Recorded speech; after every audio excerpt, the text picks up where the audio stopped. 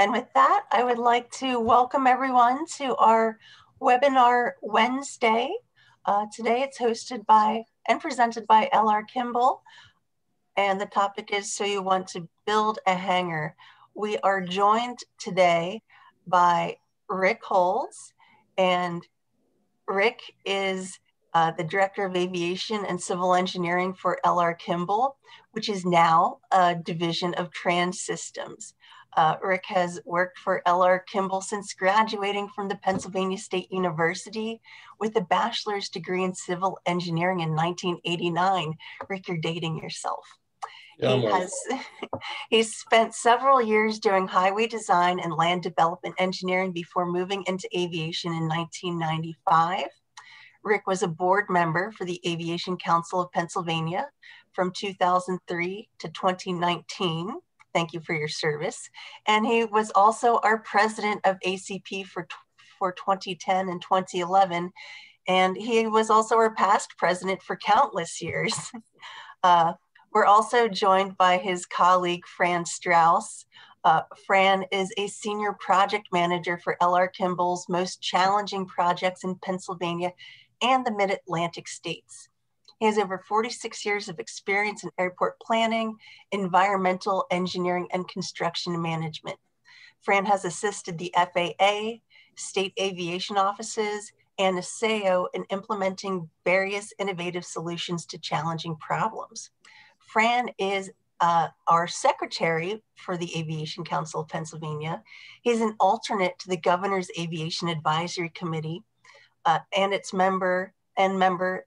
member of its Hangar Development and Funding Subcommittee, the Delaware Valley Regional Planning Commission's Regional Airport Committee.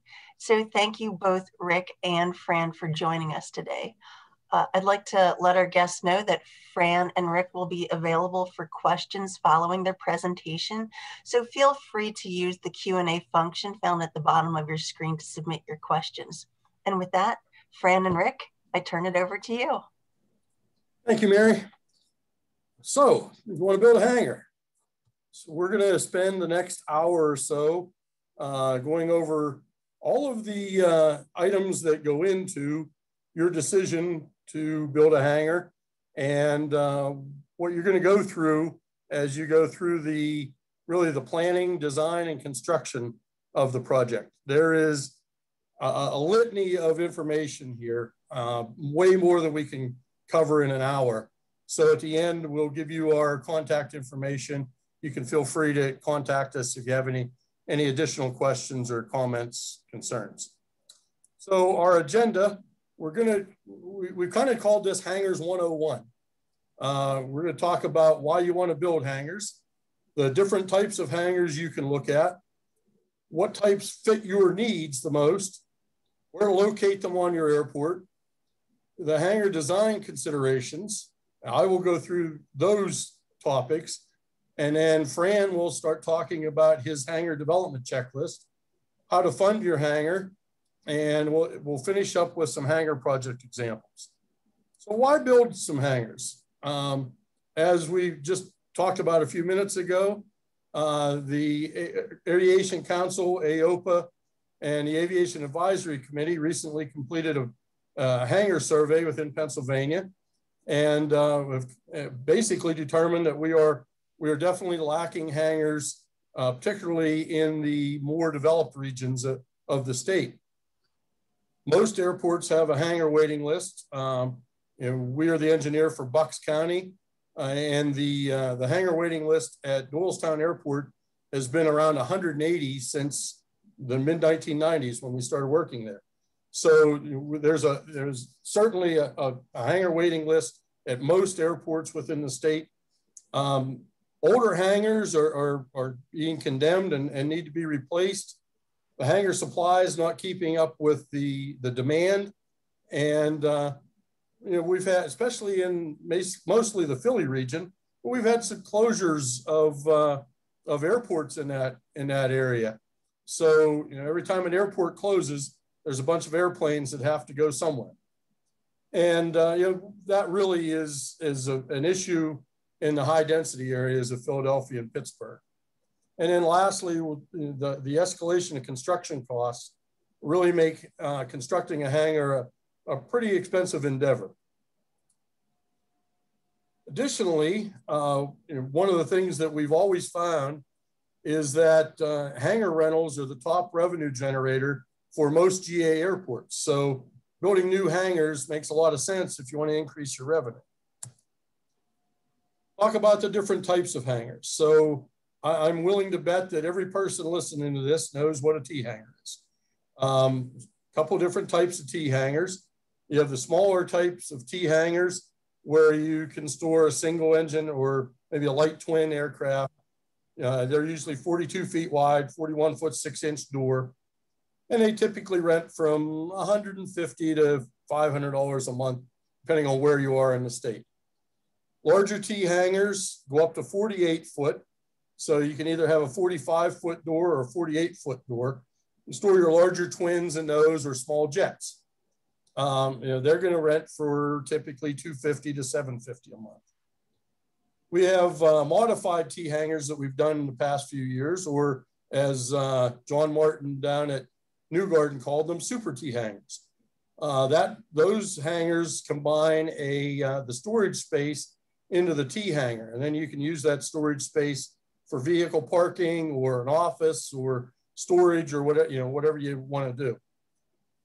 Talk a little bit about the two different types of hangars. We have standard hangars, which have the nose, tail, nose configuration.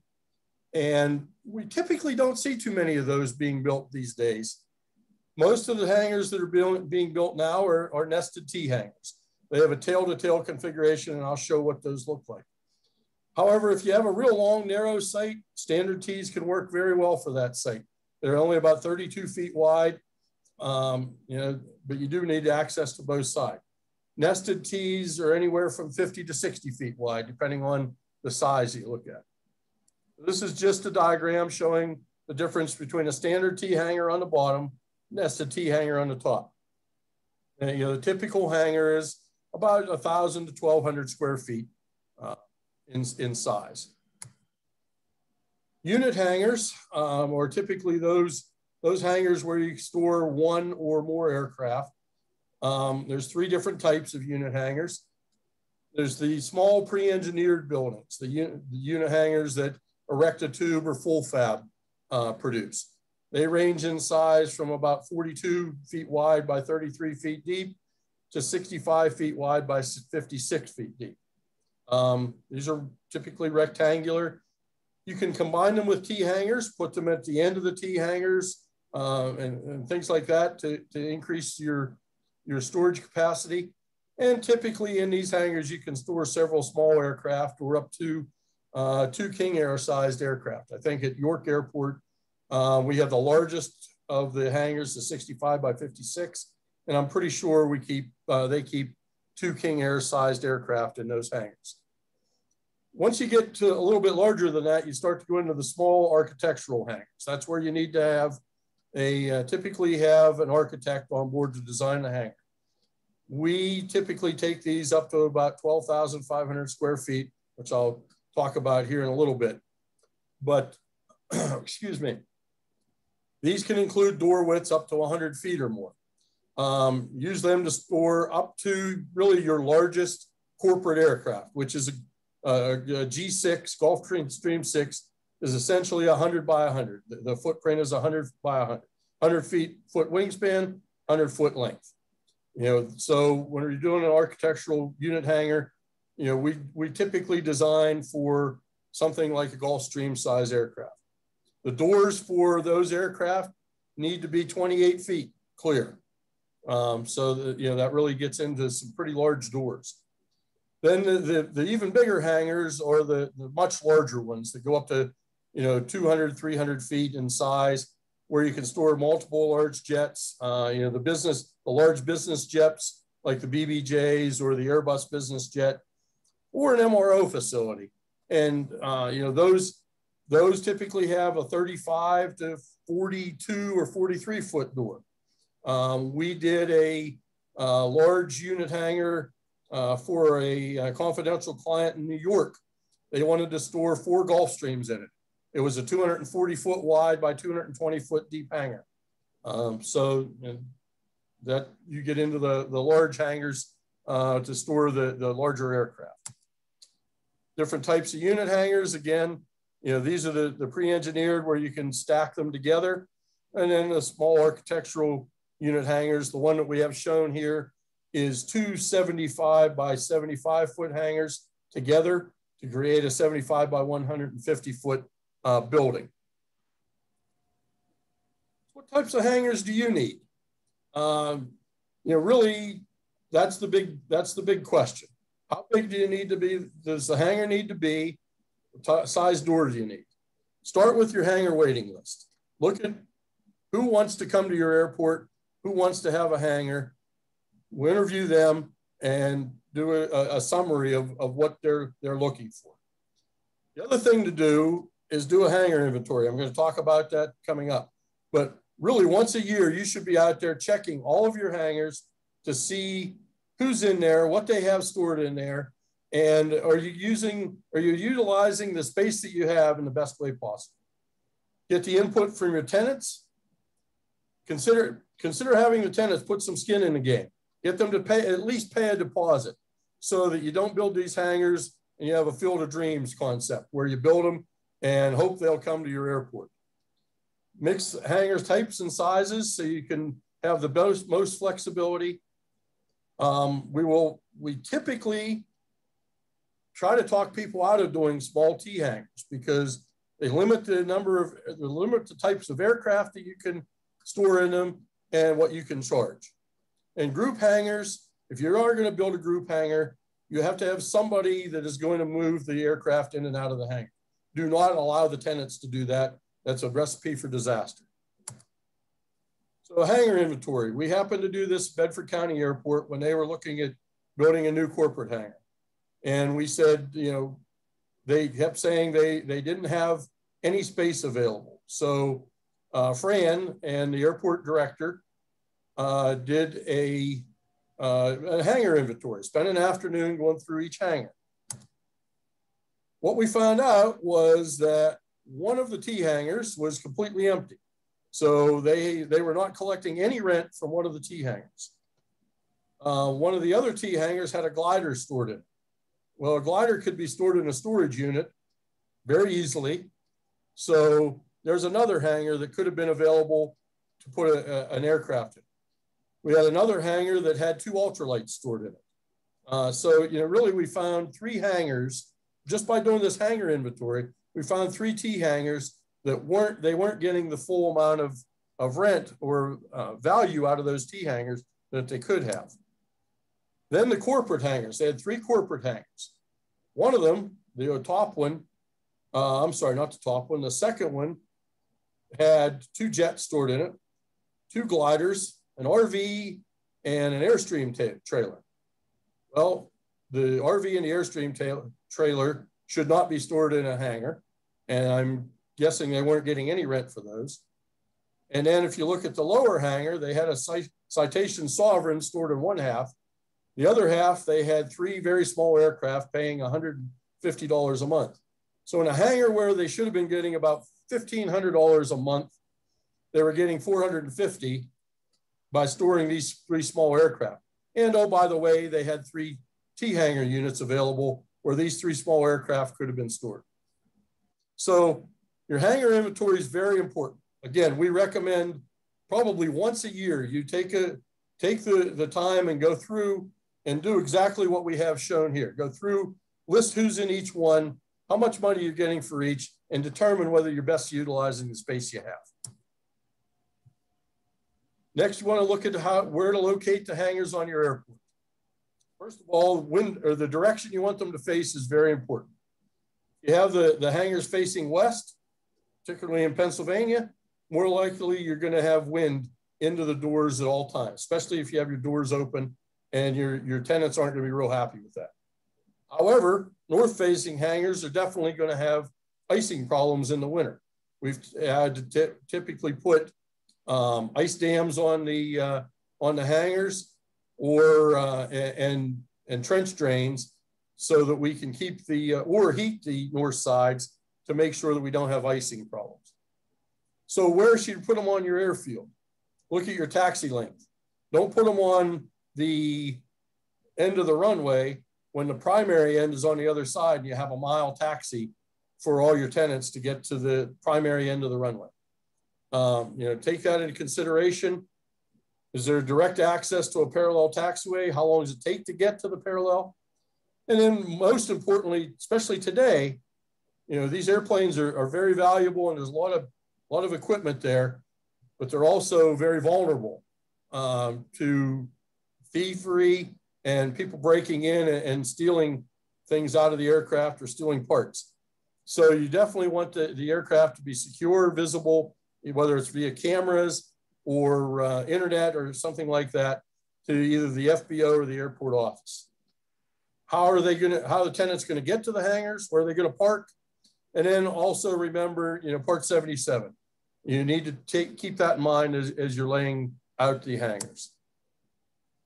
Hangar site designs. We talked a little bit about these, but how are you going to get to and from the hangars on the airfield and with your vehicles? Where you're going to park the vehicles, security, you're going to have bathrooms or not, what type of paving do you need, stormwater management, everything that goes into the hangar site design.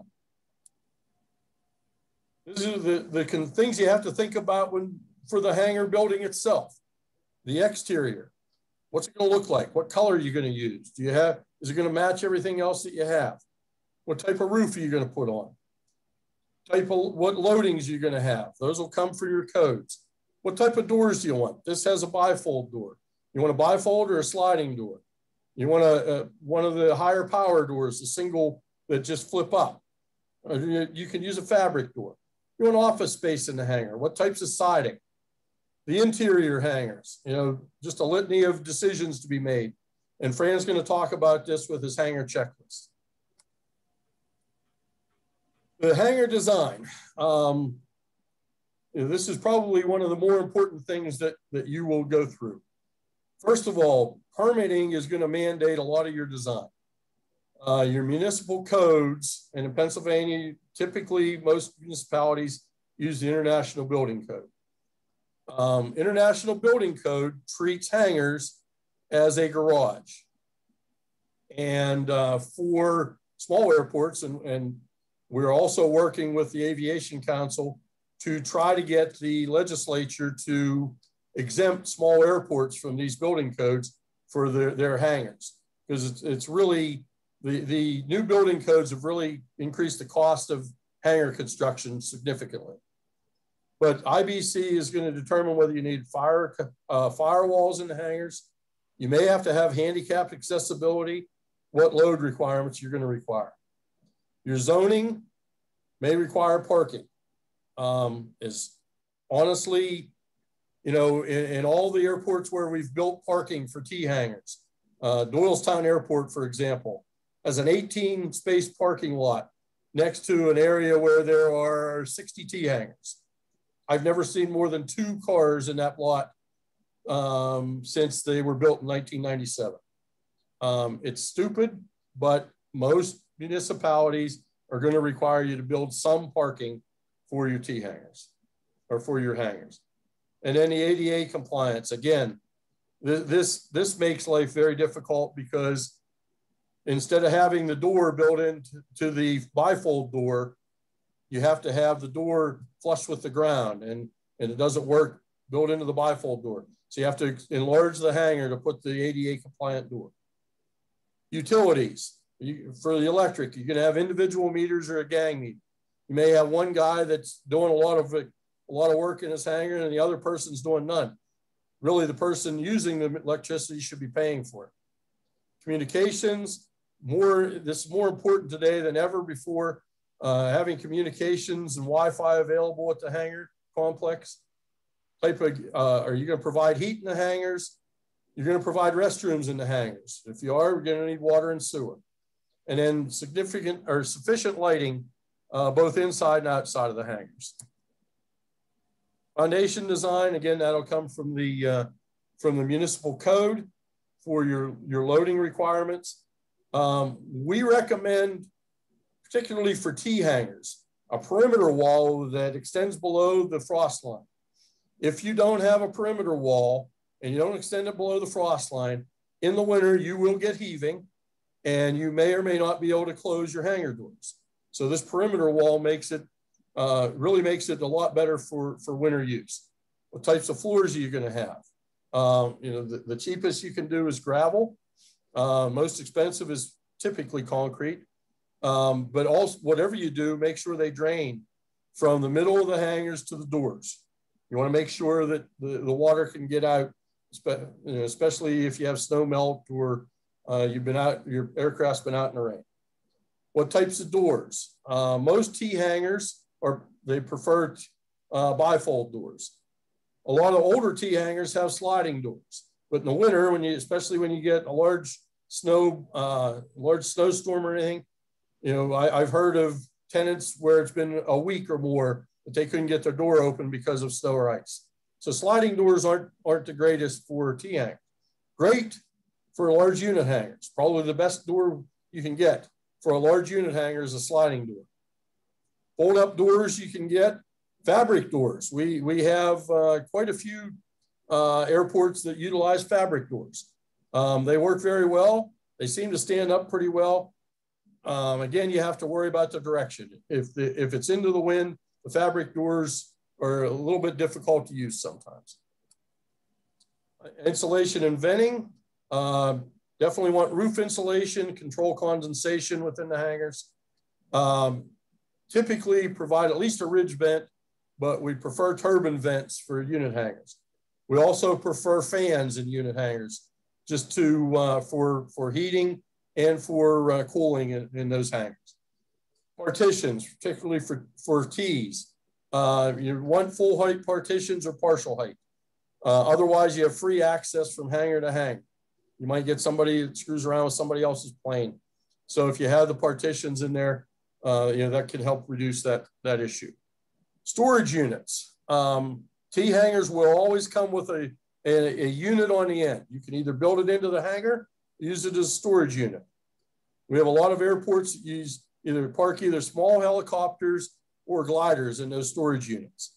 You can use it for airport storage. Put a garage door on and park some of your airport equipment in there. Tractors, you know, small trucks, things like that. The apron. First of all, you want the apron to be slightly below the hangar foundation so you don't get ice and rain from getting into the hangar. The typical slopes, 0.5% is the minimum you want to build, but 1.5% is the max. So somewhere in that sweet spot between 0.5% and 1.5% on your aprons.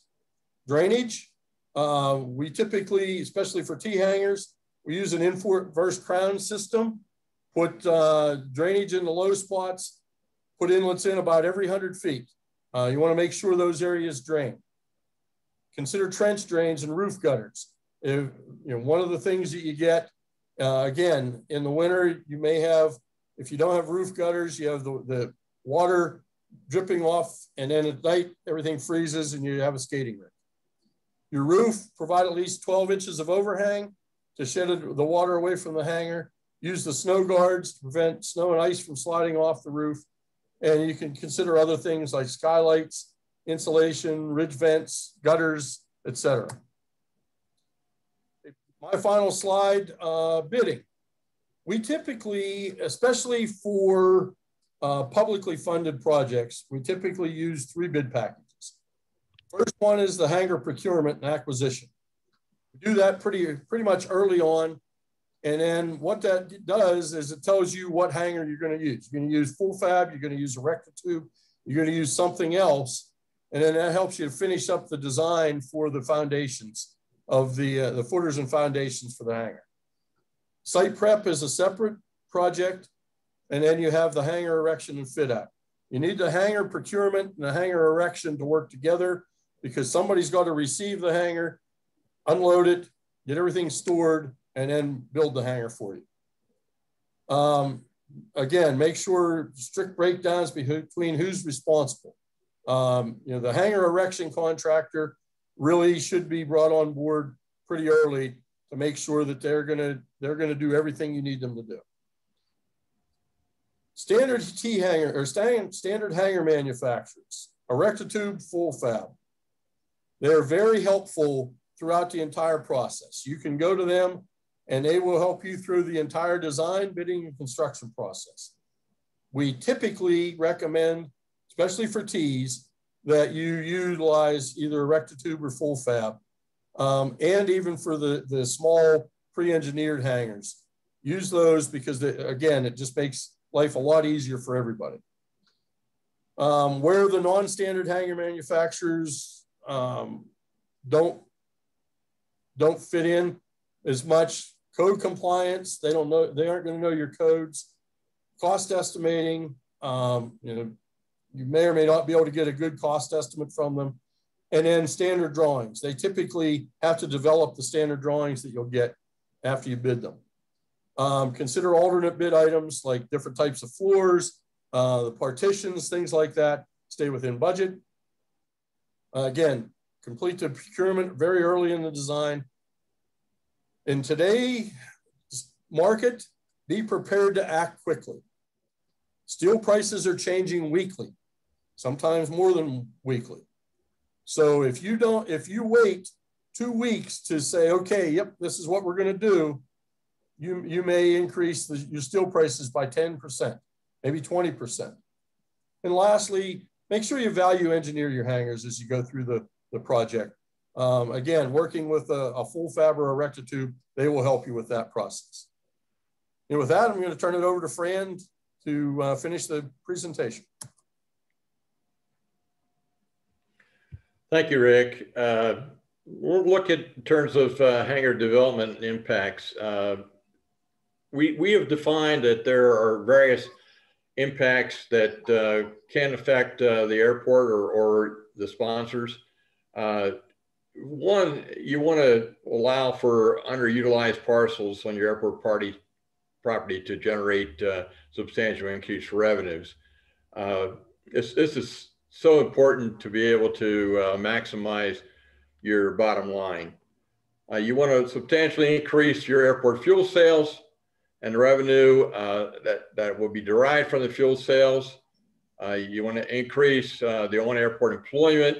That will be often the case with hangar development.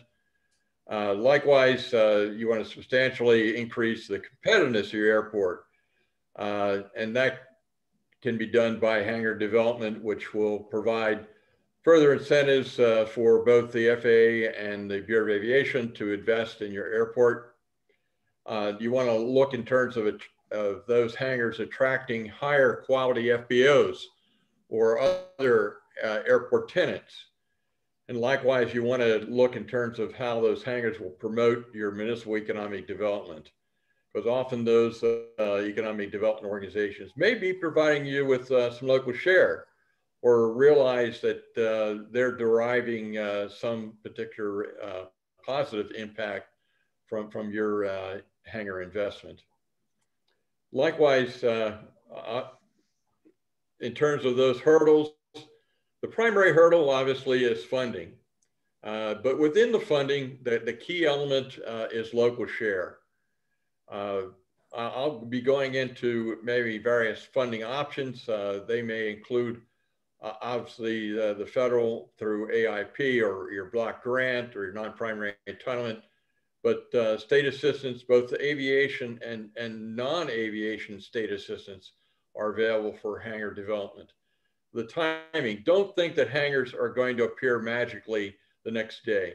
It's going to involve a lot of planning, a lot of forecasting of revenues, investment decisions, and obviously permitting is part of that and the environmental clearances.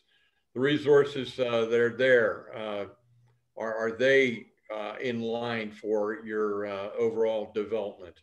And lastly, as Rick had mentioned earlier, the cost escalation. You need to look and plan for that, as that will affect your ability to match your grant or other funding considerations. We always do a hangar checklist.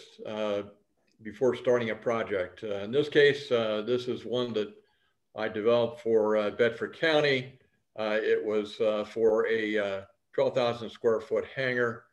And you can see that we look at the building requirements first within the hangar. And you can see the various ones that are located there on the right side. We look at the hangar's HVAC components, the electrical components, the space within, looking then at the various offices. If there are going to be offices, we normally recommend those offices be attached and not included in the hangar because it takes up valuable real estate within the hangar that could be used for aircraft storage. So you can see the offices considerations there. And lastly are the site improvements. Particularly, you want to focus on that stormwater management. We found the stormwater management can often be about 20 to 30% of your all project costs. Rick, some of those hangar considerations, the ownership. If in fact the hangar is privately owned, you're going to be assessed a real estate tax on that improvement.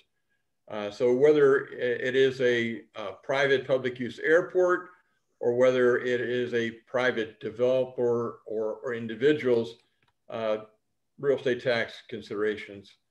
If you're a public owner, you want to look at what that lease is going to be, both in terms of lease provisions today, and then as the lease is terminated and you take ownership of the hangar, what are those considerations that you're going to have?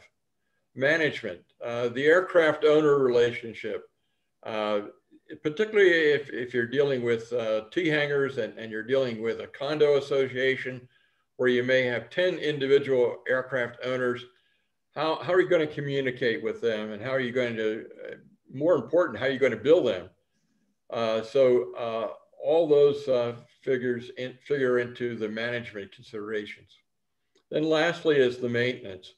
As Rick had indicated before, you're going to have snow, you're going to have grass to mow, and the hangar door is the most important consideration in the maintenance because that's the most costly. It's the one that has the moving parts. Funding for your hangar, there is airport development, and we always recommend that you separate that into a site prep grant and then one for the hangar. You may also need to get a loan. We often secure loans through the Pennsylvania Infrastructure Bank. That does provide a very good incentive. Right now, it's about 1 5/8% interest, but it is for a 10-year loan. So you need to make certain that you can amortize that loan in that period. The private investment, we typically have the ground lease with the airport owner, and then the private entity does the construction or the actual improvement. There is a private-public partnership consideration where the airport itself provides predominantly the site preparation, and that can include all the stormwater management, all the apron utilities brought to the site, and then the private entity does the hangar work. And that partnership can also work in terms of grant opportunities. We want to look at also those fundings considerations. The hangars are eligible for FA funding, but they rank low in the national priority system, and also you can only use the non-primary entitlement. So if you're GA Airport, that's $150,000. You're going to have to save all 4 of your years to get it up to about $600,000 that you can do any type of hangar development. So use of FA funding for hangar, it's not really going to work that well for you. However, if you can use that funding associated with a eligible project like an apron expansion or something like that, where you can also include the stormwater management for not only the apron, but also for any future hangars, you're going to save considerably on your hangar investment. Some of those additional funding options, you have the traditional airport owner. That's where the airport owns the hangar, and then you got to find a tenant to lease that. That usually requires an outlay of money by the owner for a period of time. You're going to be dependent on filling those hangars right away to be able to make certain that you're amortizing the loan or your local share investment. And most likely, again, as I said before, you want to look at a loan, and particularly the Pennsylvania Infrastructure Bank for that. Then you have the tenant that owns the hangar, and the airport is executing a ground lease. That usually, if you're dealing with a T hangar, usually requires a group of tenants to band together. They may form a condo association with that.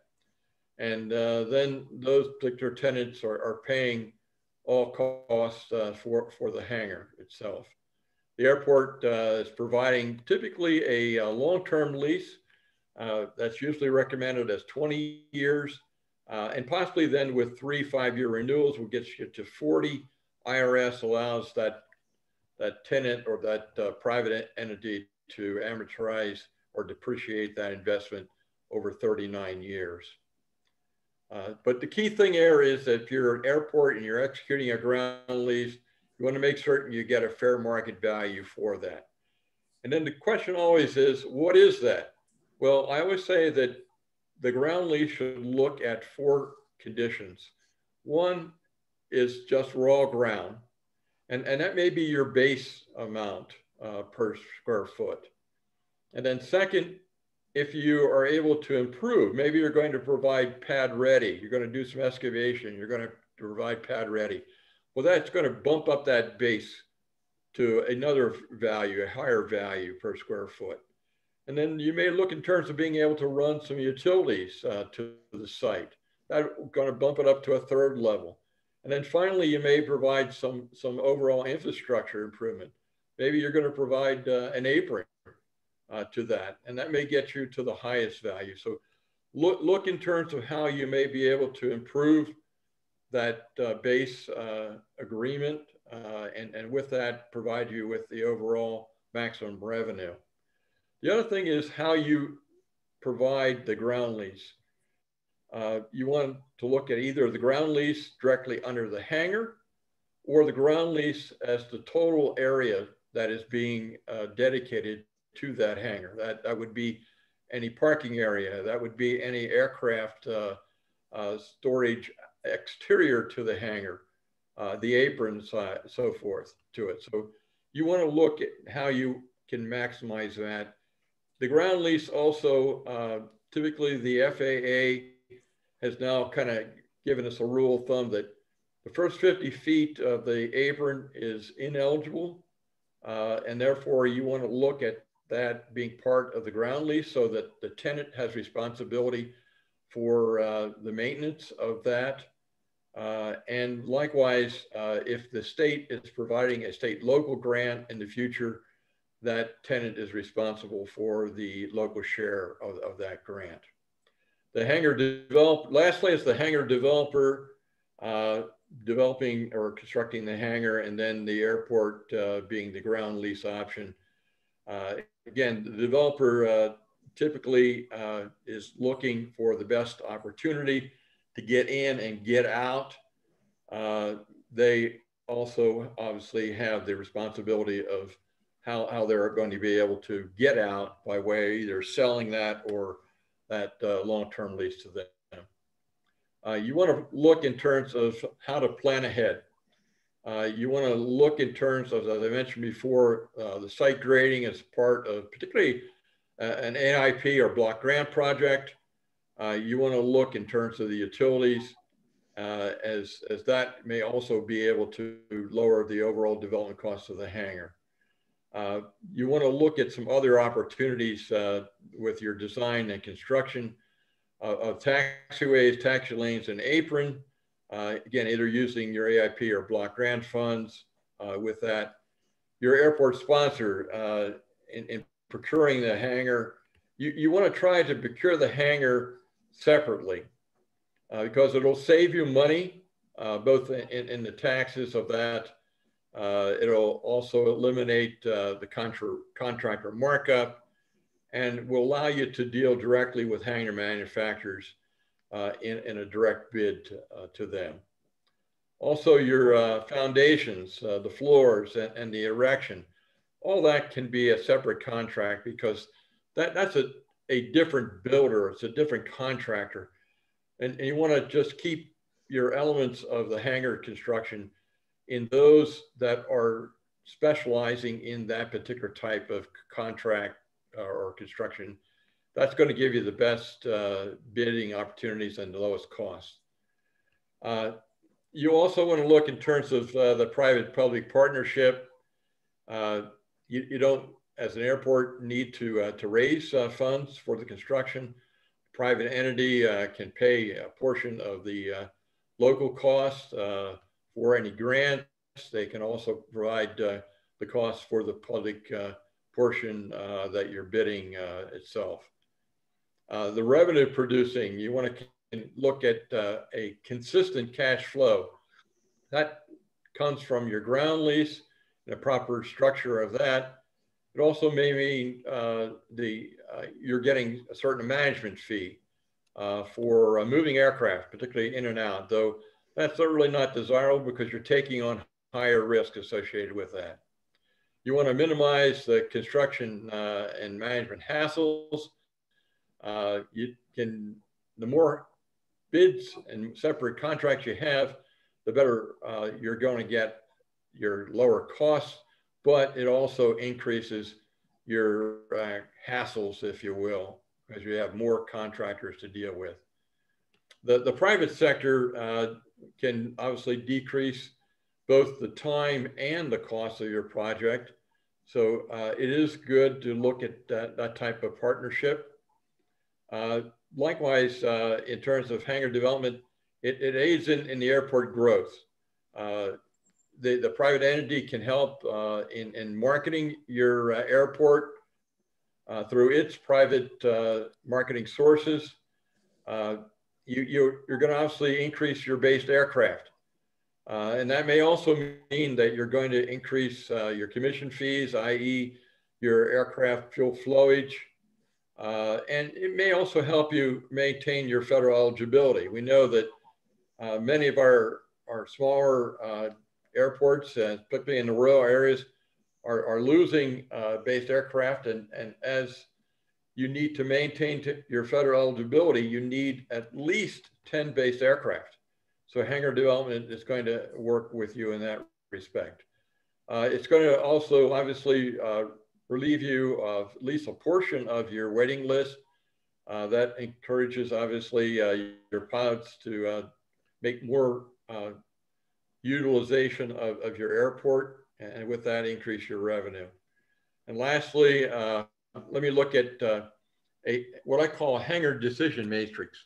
Sometimes when we work through the numbers, both in terms of how you're going to fund that, whether it be through various grants and eligibilities of those, or whether again it's through loans, or whether again it's looking at your overall capability to rent a portion or all the hangars. So we look at all those considerations, how much money you're going to need to raise for local share, how you're going to do that through maybe a loan consideration and what interest rates that may be. And then how long do you have to pay back that? We look at the overall consideration of how you're going to market those spaces within the hangar, the various types of aircraft, the various types of rental rates you may get from those. All that enters into a decision matrix, a break-even point. And often we've got to tell an airport, you know, your market just doesn't merit that consideration. But if it does, here's some of the key things that you need to consider to make certain that you're maximizing that. And often the loan is a 10-year loan. So you may just be breaking even or just doing a little bit better than even in the first 10 years. But realize the life of the hangar is about 40 years. So the next 30 years, it's all gravy. So you need to consider that in terms of a long-term type of decision, not just immediate. We look at revenue projections for an airport. In this case here, we looked at 10 box hangars. These were 60 by 60, basically able to use a corporate aircraft like a King Air. And we looked at how the airport could improve the ground and with that get a better dollar per square foot for that consideration. We looked at how those King Air aircraft would generate fuel sales, in this case at 10 cents per gallon, and looking at how that amount of gallonage would result in about $70,000 a year in fuel flowage. And then we looked for the case of the airport owned by the county, how the county would also receive taxes for those 10 corporate aircraft that the hangar developer would produce. And so we looked over 10 years as an initial payback, and you could see there that the fuel flowage plus the ground rent produced about $1 million of revenue, and the county also about $150,000 in tax revenue. So overall, 1.2 million was the overall impact, and a very positive one. But also we look at risk, and that is an important consideration when you're considering hangar development. If the risk is low, you as the airport have the advantage. If the risk is high, you want to throw that onto the developer or that private entity. And then lastly, let me summarize by looking at the various considerations. Funding, in terms of AIPs, I mentioned, you want to look in terms of trying to couple that with an eligible project like an apron expansion, particularly in terms of stormwater management. The overall funding in state aviation funding, well, if you're a public entity, capital budget funding is definitely an option for you. If you're not, or if you are, airport development funding, the multimodal aviation funding is a consideration for you. So look at the aviation funding sources, but also look at non-aviation.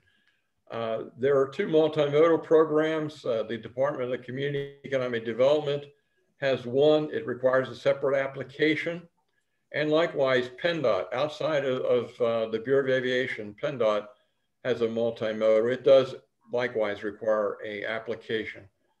But there are other funding sources like the Appalachian Region Commission, if you're in the Appalachian regional area, and U.S. Department of Agriculture and its rural development, if you are a airport that's in a rural area.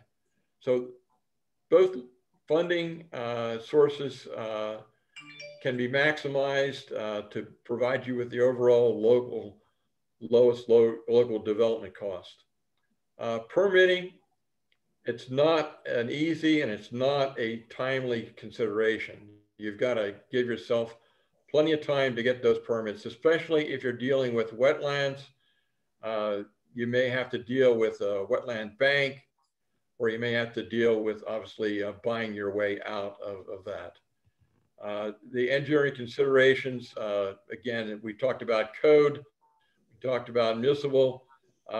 There's a lot of things that go into hangar development. Just don't look towards that local engineering company knowing all the ins and outs of hangar design and construction. The construction, we talked about different bid packages and different opportunities for lowering that and value engineering.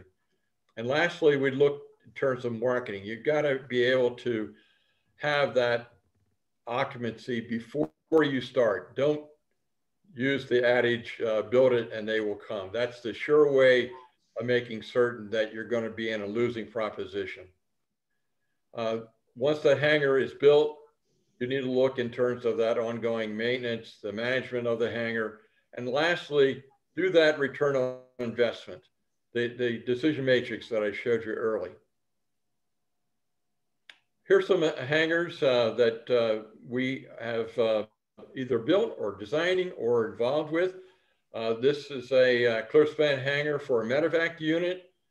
The next picture shows you the floor plan. There are two large medevac SS-76 helicopters, along with all the creature comforts that you need for the medevac staff. Smaller medevac hangar, this one for Lifeline, Penn State. That includes just the hangar itself, small office area, and a bathroom. There's box hangars, ones that will accommodate more of the King Air type aircraft, as well as just single helicopter, and maybe a modest bathroom with that. As I mentioned to you, I always recommend an office that is exterior to that. It doesn't take up all the hangar additional height, and it provides you with a clearance between an occupied area and an unoccupied or aircraft storage area. These are what we call combination hangars for New Garden Flying Field. The far end is 7 nested T hangars, and on the near end are 2 box hangars. So it provides you with both capabilities for single engine aircraft as well as multi-aircraft storage. Likewise at New Garden, we just completed 6 individual, not nested. They may look like they're nested, but they're actually separated by about 25 feet. And those are 60 by 60 hangars, individually owned with bifold doors, but we bid them as a package, and we bid them in cooperation with the airport or the township that owns the airport. We just broke ground for a hangar for Olympus Air. It's a 16,000 square foot hangar. Because it's greater than 12,000 square feet, that required sprinkling. We were able to get exemption on the foam fire suppression system with that.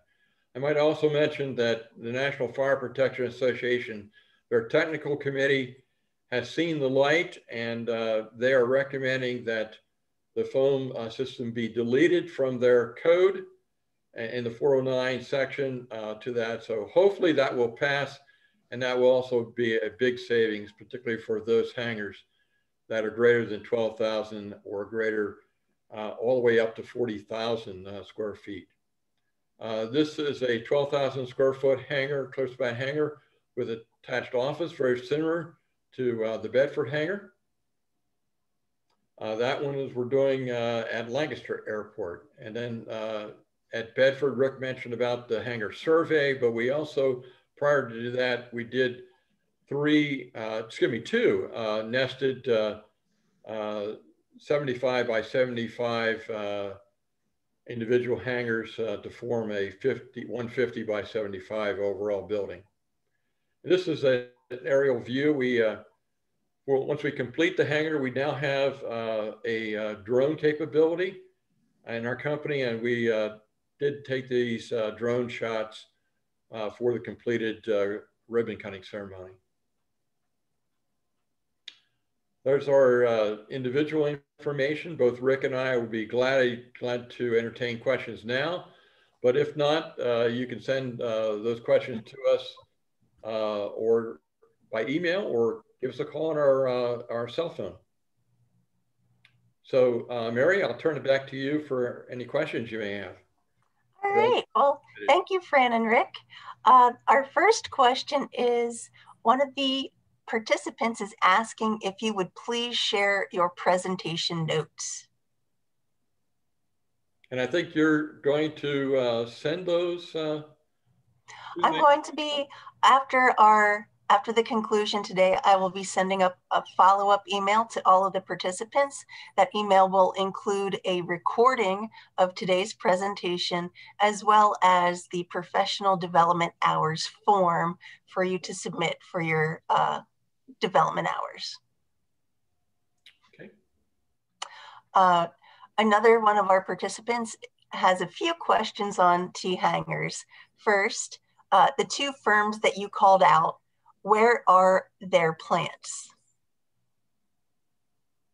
Fran, I'll let you answer that. I think. Okay, erected tube in the Midwest, and I'm not too certain in terms of Full Fab's location, but they are both available for our region and have produced a number of hangars at various Pennsylvania airports. All right. Mary, I may also say that both have a very good website. The one particular page within that I like is that they have a listing of all of the aircraft that is commercially produced, and then they show the size of the hangar and the type of hangar that should be considered for that aircraft. So a very good planning tool. All right. I'd also like to remind our participants to please use the Q&A function if they have a question. Because this is a webinar, we are unable to call on you because your camera and your microphone are turned off. So we will not be able to call on you. So please use the Q&A. Another question is, what is the lead time to get a pre-engineered T-hanger? Probably now it's at least 6 months, more likely 9, I would think at this point.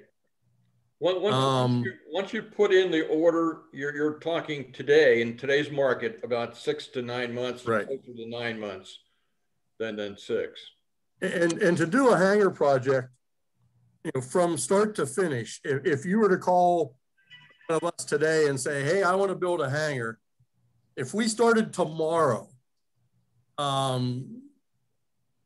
realistically, you're looking at a minimum, probably 18 months. You know, a lot of it would depend on whether you have a pad ready site or anything like that, or if you would already have land development approval. But, you know, if we were starting from scratch, minimum probably 18 months to 2 years from day one till complete, till you cut that ribbon and put your first aircraft in that hangar. Yeah, the other key thing to that is that you need to know the hangar before you do the foundation design.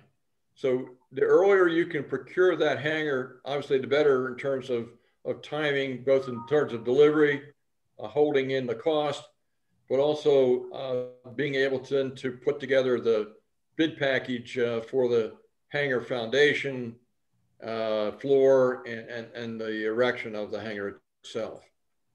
I also say, Mary, I do now have the location of Full Fab. They're located in Canton, Ohio.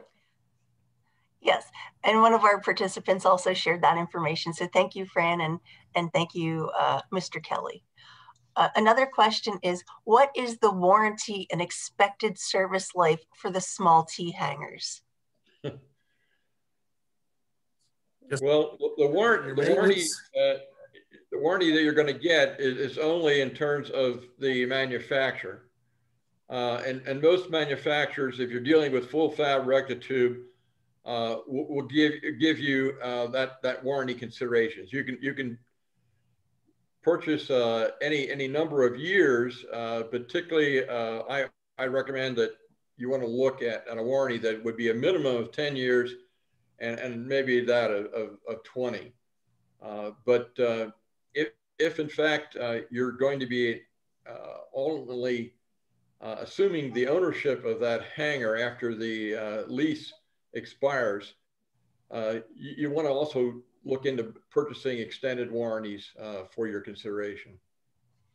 And as the lifespan goes, you know, a lot of that depends on your maintenance. If you ignore it, it's just like anything else. If you ignore your maintenance, it's not going to last as long. You know, T hangars typically minimum probably 30 years We've seen, I haven't been around long enough, but I know of hangars, T hangars that have been around since the 60s, maybe even the 50s. So, properly maintained, you can get a good 30 to 50 years out of T hangars, and they'll still be very functional.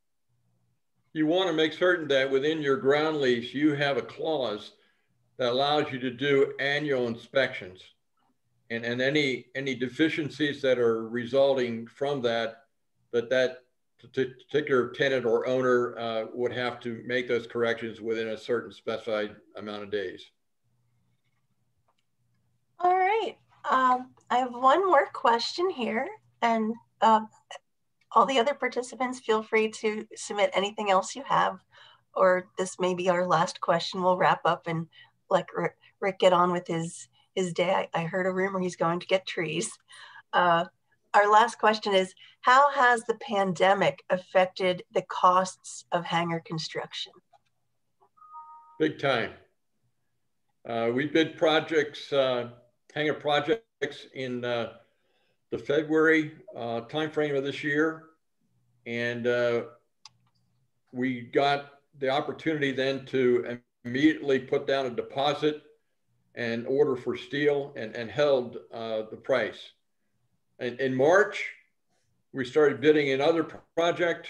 And with that, we were getting calls almost on a daily basis from contractors, citing that they were getting 5% increases every week.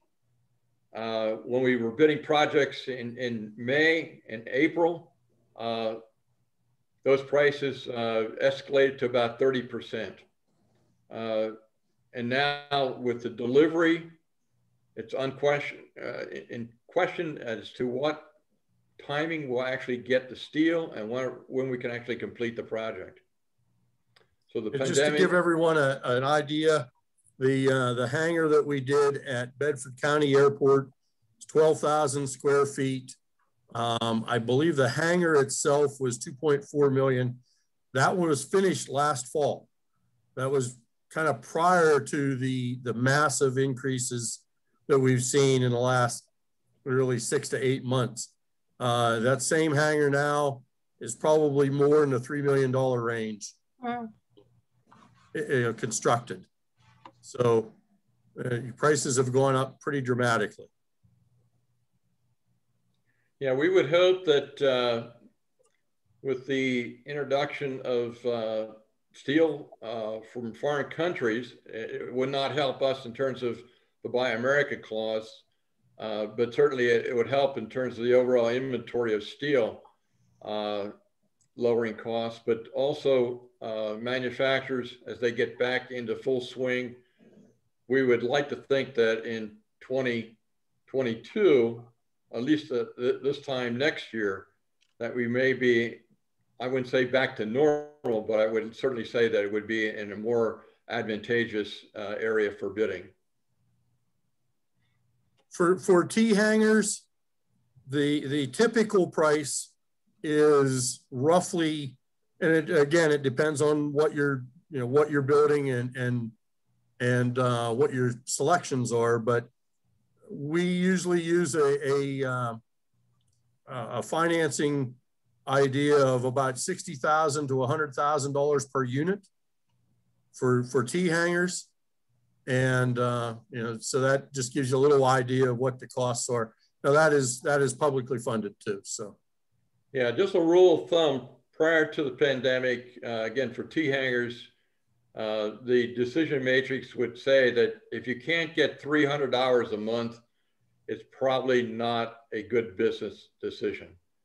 However, the Aviation Hangar Committee, we are working on several recommendations, and one of those recommendations is to possibly increase the state portion of a hangar grant from 50% to 75% for those GA airports, or those airports that are financially in a challenging situation, which could make that lower decision point in that matrix. Okay, well, Rick and Fran, thank you so much for your time today. Thank you for sharing your expertise. You're always a pleasure to speak with. And again, to remind the attendees, please look for an email from the Aviation Council this afternoon as a follow-up, which will contain your professional development hours form and a recording of this session. All right, have a good day, everyone. Thank you, everyone. All right, bye.